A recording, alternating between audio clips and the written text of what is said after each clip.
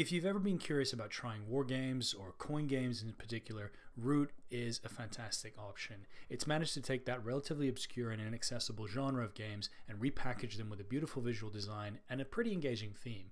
And ultimately, at the core of these kind of games, the fact that you're using asymmetric player powers and asymmetric factions is just the core of the fun.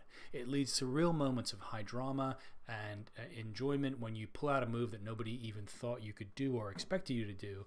And I've seen this game taught to new groups of players on multiple game nights, and although it's a little bit difficult to teach just because of the asymmetric nature, every time I've seen people walk away with big smiles on their face, and some people even insisted on buying the game there and then. Beyond that, I think this game actually has a huge amount of longevity. There's almost like a tactical chess-like element to this game where as you play it more and get to know the factions better, you're going to be getting an even deeper and richer experience as time moves forward. So definitely want to check out Root.